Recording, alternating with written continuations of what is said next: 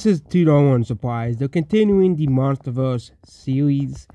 So basically, if you've been living under the rock, MonsterVerse is basically this massive series with Godzilla and King Kong being in it, and the crossover sequels reaches new heights to become one of the most profitable films in the kaiju universe's history. As Games of Monsters and Skull Island were tackled bizarre new threats. Also, the MonsterVerse saw success on Apple TV Plus's Monarch Legacy of Monsters. They're making a second season as well. But they have discovered that they basically said that the next movie is coming. So yeah.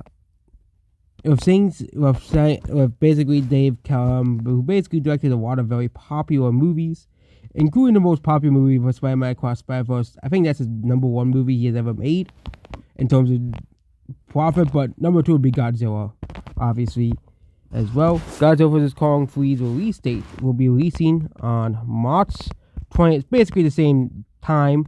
They want to get that Easter release date, so it's coming out the same month time as well. It'll be released on Max. The first movie was released on Max Rockside's theatrical release. New Empire was released in theaters first, and likely this movie will be released in theaters first as well.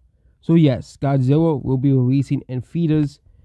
The next movie will be releasing in 2027. Again, these movies, obviously the CGI and stuff take a long time to make, so it makes sense they're going to give another 3 years. Maybe gaming companies should take a note on this and not take 9 to 10 years for a game to make. It is honestly embarrassing what the modern game industry is now. But that's about this video here. Goodbye.